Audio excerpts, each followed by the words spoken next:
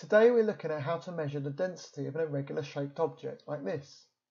To work out the density we need to know both the mass and the volume. To work out the mass we simply measure it using a balance. Placing the dry object onto the mass gives us a mass of 228 grams. Now we have the mass, we need to find out the volume. As there's no easy equation to work out the volume, we're going to determine it practically. We can use a Eureka can. As we lower the object into the Eureka can, it displaces an amount of water that is equal in volume to the object.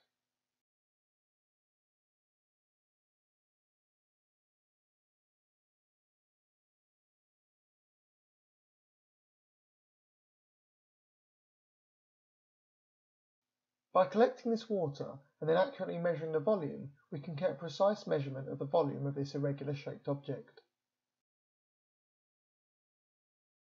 We then simply need to substitute these numbers into our equation. So our mass was 228 grams and our volume was 45 centimeters cubed. Working this out gives us a density of 5.07 grams per centimeter cubed. There we have a simple practical way to work out the density of an irregular shaped object. Make sure that you subscribe and check out our other videos for more help. As always, happy sciencing!